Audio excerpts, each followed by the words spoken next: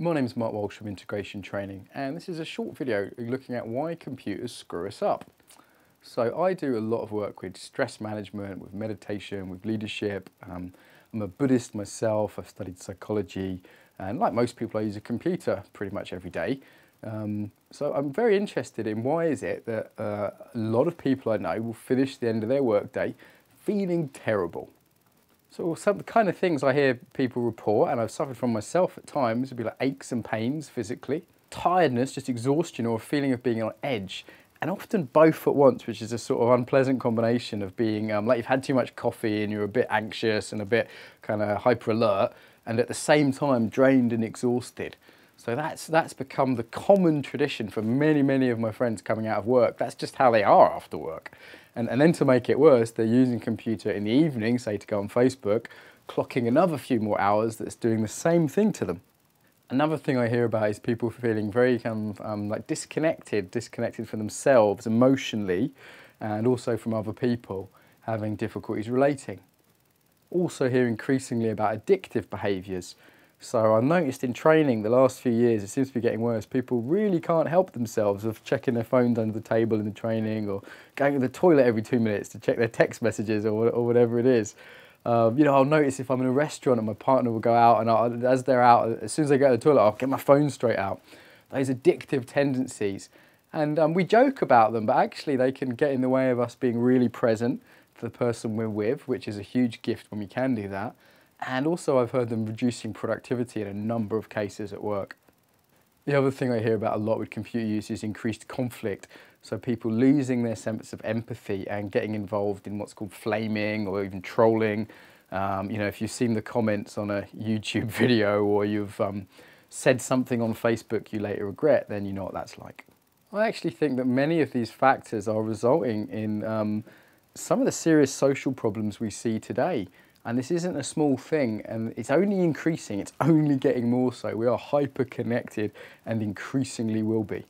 So computer use in the modern world is really a perfect storm of a number of factors. I think it's worth separating them out, so because they each have different solutions, and teasing out what's going on.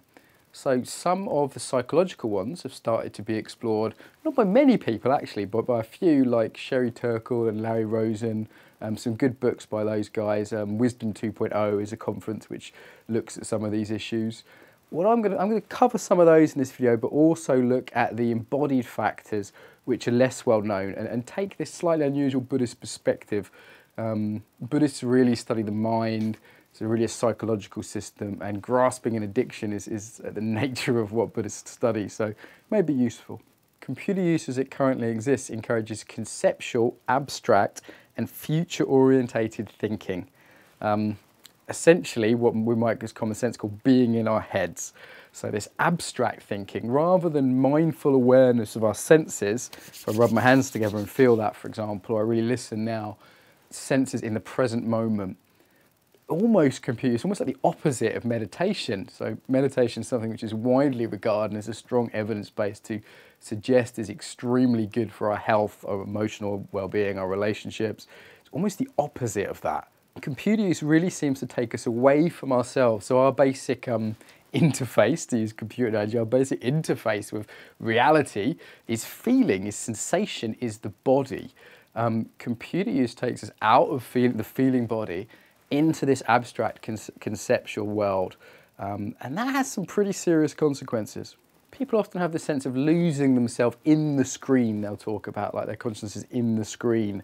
Another one I commonly hear is what's known technically as, oh shit, it's 11 o'clock. When you check your email, completely disembody, get drawn into this addictive chain of things that you didn't really choose to do. It's just not very smart time management. It just happens, it's done to you rather than being choiceful. And then you're only at 11 o'clock, you go, oh my God, I need the toilet, or my shoulders ache, or I feel like crap. 2 hours of the day have gone already. So this, what we could call dissociative element to computer use, is a lot like what happens to people under trauma, and can lead to these problems connecting to their own emotions, connecting to other people, and of course with well-being. So computers give us a response that's like trauma. Sometimes people say, yeah, but books got lots of information in. Doesn't that send people crazy? I think it's much milder for a number of reasons. One is that its books tend to be linear. There isn't a sense of having to make lots of choices or being drawn in lots of directions. If you go on Facebook, there's just a million ways your brain can be drawn in. Things that kind of seduce you, and they're actually designed to draw you in that way. This is how they set up, they test this to make it more effective at doing that. So in that sense, a book is a little different. Another sense that it's different is often online with email and really a lot with social media, we feel socially observed. So this creates there's an excitement in that, but there's also an anxiety. Will someone like our status and give us that, what's called a stroke psychologically? It actually chemically creates a little hit of various neurotransmitters that a reward pathway. Similar reward pathways to many drugs and addictive behaviours. We get that little hit that doesn't last long, and it's what's called an inconsistent reward matrix, which means you never quite know if people are going to like it or not. So you go on there in the hope that you will get that. And those inconsistent reward matrix, like a fruit machine, can be very addictive. This sense of being socially observed also creates the social self, which combined with grasping, attachment, sometimes the Buddhists call it, being hooked is a nice translation of actually the Pali word, that creates suffering. That's actually the root cause of suffering from a Buddhist point of view. Some other factors include the what I call the illusion of control, like I'm going to get through all my email, the illusion of I'll always be heard without the dangers and the uncomfortableness of intimacy, but I'll always be heard and I should be heard. There's a kind of egoic quality to that. Yeah. Again, and I'll never be alone, which is Sherry Turkle's thing, but again, without necessarily having the discomfort and learning the skills of face-to-face, real-time intimacy with someone, which are tricky, and those skills take a while. You know, if you remember what it's like to be a teenager, it's not easy to get a good grasp of those skills. So there's a number of illusions that can come. Another illusion, which from a Buddhist point of view is quite damaging, is a sense of greed that can develop, the sense where we have to consume. You know, you couldn't possibly, in 100 lifetimes, maybe not 1,000 lifetimes, absorb all the information that's on Wikipedia now, just today, and it's growing exponentially, right? So that's just one website. So this can create a sense of greed, of wanting to consume. There's that element of consuming information. We live in the consumerist age and the information age, so we live in the consumer information age. Okay, now let's move to the physical. This is more where my area of expertise is actually. Online, certain senses are involved and certain others aren't. So, for example, in email you can see things, but you can't. You can see the email, but you can't see someone's face. You definitely can't touch them. With Skype, you can hear their voice, you can see them, but you can't smell them, you can't touch them, you can't taste them. Yeah. So these are the senses. This is a bit weird because in our evolutionary history, they were mostly connected until we started inventing things like telephones. Very late in our history, they were always intertwined, and the senses kind of balance each other out. They have different qualities. In traditional Buddhist thought, they're given the qualities of elements, and this doesn't mean they literally consist of fire or earth or water or air, or nothingness is the other one in Buddhism. It doesn't mean they consist of that, but it means that they have the quality of that. So the earthier ones, touch and smell, for example, the ones that ground us, the ones that relax us, bring us down, those ones aren't present with a lot of internet communication. The more kind of airy, fiery ones, the more explosive ones are. The earthy senses are also involved in intimacy. So this is common sense, and the law shows how common sense it is. I can walk down the street, I can look at someone, because that's not particularly intimate unless I stare for a very long time in their eyes, but generally I can glance, no problem. I'm not usually allowed to touch anyone, and I'm certainly not allowed to taste anyone unless I know them pretty well.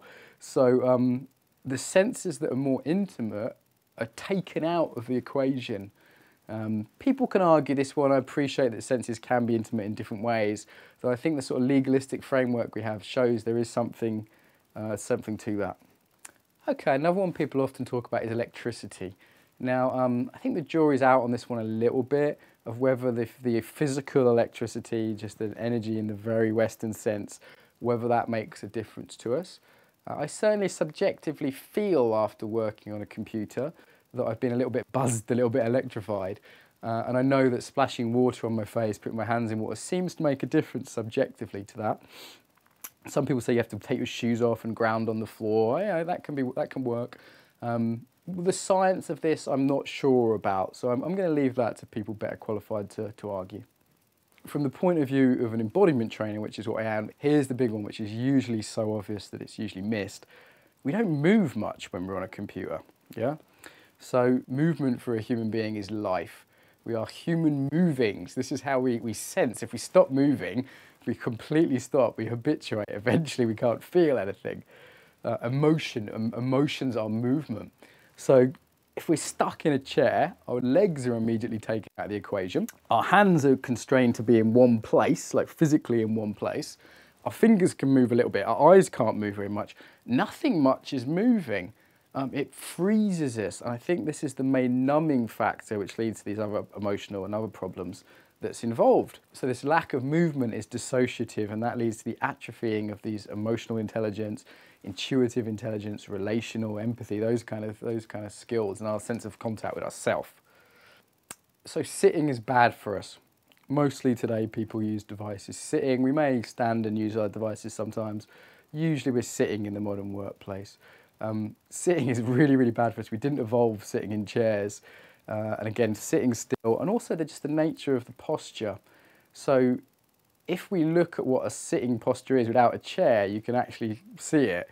So this is roughly the sitting posture many people are in, leaning forward slightly, that many people are in all day long without much movement. The only difference is I'm having to contract my quadriceps so that I don't fall over. If you just look at this position, it's a strange position. It's kind of curled up. It's not very well aligned with gravity. We'll link to a video on better sitting posture so you can sort of see a posture that would be more effective and more healthy. I don't want to stay that way for long, particularly if people have what might be called bad posture, which just means that your muscles are working too hard and your bones aren't aligned with gravity. Everything's curled up, the head, the hands, the body's folded, maybe the feet are crossed under the table, the legs are crossed. Everything's curled up. That's the opposite of what Amy Cuddy would call a power posture. So this research in the States has shown that certain postures, more expansive ones particularly, produce testosterone, which is good for you. So testosterone sounds aggressive, it's got a bad reputation. Basically, it's a confidence hormone. And being folded up, which for most people is how they spend 8 to 10 hours a day minimum, produces cortisol. This is a stress hormone. This causes various psychological and physical problems. So think of it this way: when you're sat in a chair all day, particularly in a curled up or a crossed arm, crossed leg position, you're creating hormones in your own system which damage you. Another factor for many people on their computers is the head tilt. So unless you've got your computer set up well, most people will be looking down slightly, like if you're on an iPhone or a BlackBerry, certainly on a laptop, you're looking down because the screen's by the keyboard. This downwards looking, from an embodiment point of view, this is really associated with depression. You don't go around looking at the floor unless you're pretty sad. So what you're putting in your system through doing this all day long is a sense of sadness and depression, as opposed to being a bit more upright. I don't want to stay that way for too long, it doesn't feel good. This is the critical thing to understand around embodiment and computer use. Our postures, our way of moving, what we touch, this becomes our way of being. These things aren't neutral. It's not just that our psychology affects our posture, which I think is obvious to anyone. It's the other way around too. So Amy Cuddy, for example, had people stand in certain what she calls power poses, and she measured the hormone level in their saliva, and it changed even after a few minutes, let alone a whole day of doing it. So you're actually changing your chemistry, you're changing your psychology, your whole way of being through sitting in different ways. Another embodied factor is the eyes. So generally our eyes, just in life, walking around, social interaction, we have a sort of reasonable field of vision. If we're in love or we're looking at a beautiful vista, it might, wow, really be able to see far and wide, yeah? So I could see both my hands now, for example. When we go on a computer, normally we narrow that field right in. So you can probably feel it now just at the camera. If I really stare at a very small point, it feels kind of aggressive, right? It doesn't endear me to you, I'm sure. We're putting ourselves into a state of fear and aggression when we fixate on a point like that. The only time in nature we would fixate on a point like that is if someone was trying to kill us or we're going to fight someone and we had to be really focused on a single thing. That's the embodiment that computers are really encouraging us to do. Another factor with embodiment is the type of movement. So most people's movement on a computer is kind of jabby. You're only really doing this and your eyes are darting about a bit. So your eyes are jabby and your fingers are jabby. That jabbiness is a particular way of being, a particular quality of movement, as opposed to circularity, yeah? Like say if you dance salsa or you're swimming in the sea and there's a kind of organic circular quality, it's going to create a very different way of being. So we've got posture, we've got eyes, we've got movement quality. So also we've got touch, so the quality of touch, what we touch. So something like this, which is hard and angular, metallic. You can try this at home, but actually hold it and feel. There's a certain, that quality kind of starts to infect you almost.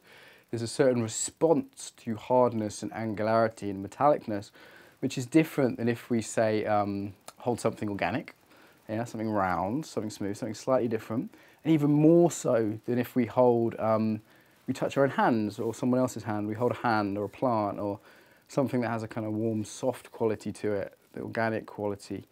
I think in the future they're going to make computers, it sounds strange, they're going to make them rounder and softer. Simply because it will be pleasurable, it will create a different state of being in it. Other factors of embodiment that are important, there's lots, but the hand position, so palms are normally down when we're on a computer. We don't type this way up, we type this way up. Having the palms down creates a kind of authoritarian way of being. If we think of a kind of yang embodiment, we've got kind of this authoritarian, one hand a bit dangerous, this kind of authoritarian shape, yeah? Whereas palms up is much more of an open state. We think of Mary, for example, as portrayed in Christian art, is often this way, welcoming, opening. This way also opens the shoulders, whereas this way rolls the shoulders in like this. I believe it was Nia founder Debbie Rosas who told me about that one. So the last physical factor is just that we're physically not close to people that we're interacting with online. So again, some of those senses are taken out of the equation. Also, the consequences are very different because we can't see the effect our actions are having. So if we're in an argument and we're upsetting someone, they're distressed, we don't have to, even if we hear their words on, say, Facebook or Twitter, we're not having the emotional felt resonance of what it's like for that person to be upset. And that's what leads to compassion. So interacting over distance can create this emotional distance. It's like uniforms can do this in people as well, a sense of disconnection with people, so we're not feeling our compassion and empathy. So what is the solutions to some of these? So if we look at these as different tracks that are there, I mean, I would say mandatory mindfulness, emotional and embodiment training for every school child. And I know I'm biased because this is what I do. And I think these are the skills of the next century. These are the skills that will keep us sane while the world gets, because I love technology. I think that's the way the world's going, and that's great. And let's make sure we have the skills to do that healthily. Other things we can look at here. So when I'm online, really keeping a sense of my own body. I might need to set reminders to do that, like interruption software or phone that beeps. Noticing my butt in the chair, noticing my breathing, rubbing my back on the chair. It's forgetting, so those reminders are really important. Noticing, having a sense of the other person when I'm talking to them, so that I'm texting someone or whatever it is, imagining them, what's their body going to be like if they're sad or they're angry or whatever it is, yeah? Keeping that image in mind if I can't actually see them in front of me. Another simple one is taking breaks. So, one way I like to do this is I drink lots of water, so I have to keep getting up to go to the loo at least every hour. That means I stand up, I move, I have a little stretch. Making sure my breaks from work are physical breaks from sitting and mental breaks. So I'm not just going on Facebook for 5 minutes as my break. If I do that, I'll also stand up and stretch and make the tea and have that physical break. For the eyes, looking out the window, making sure you have that peripheral vision. Or if you've not got a window by a computer, at least looking across the office. For touch, making sure that you touch some wood, plants, human beings preferably, some other things that aren't hard and metallic, because that will get into your system otherwise. And lastly, I think computers will be designed differently. When we have the sort of Google Glasses technology or the kind of Minority Report kind of computers are used with much more movement and gesture, I think a lot of these problems will be solved. And more of these problems will be solved if designers take the human being into account and build the process and technology around the human being and what human beings like and what nurtures us and encourages us. So I'm really hoping that technology people get together with people that understand the mind, like Buddhists and psychologists, people that understand the body, like yoga teachers and embodiment teachers. If the tech people can get together with those people, then I think we've got a bright future and there's going to be some very cool stuff. So if that's you, please get in touch. I'd love to do research on this, to explore this, to make some new designs for companies. I think it could be very cool. Thank you.